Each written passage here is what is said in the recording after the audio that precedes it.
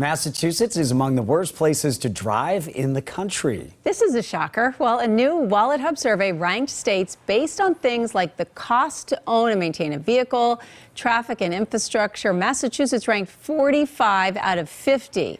Despite getting high marks for safety, according to the survey, Iowa is the best state to drive in. Hawaii is the worst state to drive in. But who cares? You're in Hawaii, so nobody cares about the bad roads. Views. Yeah, we just get dinged because of all the potholes. That's the problem. That's true. At least we're really nice, though. Like, we're really nice in traffic. So nice. No one's ever mean. Super friendly. Yep.